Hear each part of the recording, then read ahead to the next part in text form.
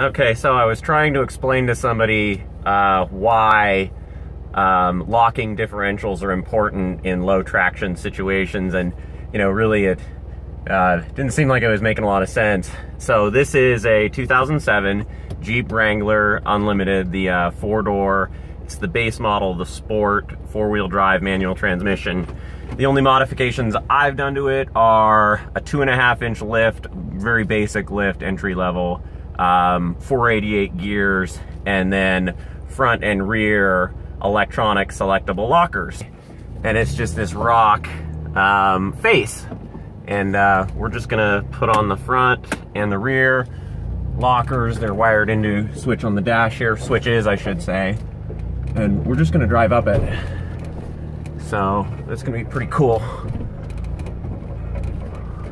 I'll turn the AC off. Come on, go, go, go.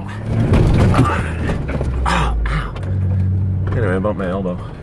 But as you can see, we just drove up the rock face. And it's pretty fun. Anyway, happy 4th of July. All right, so here you can get an idea of the scale of what we just drove up.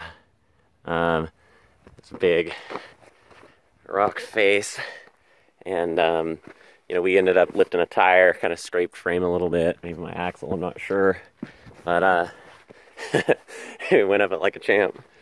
So anyway, lockers.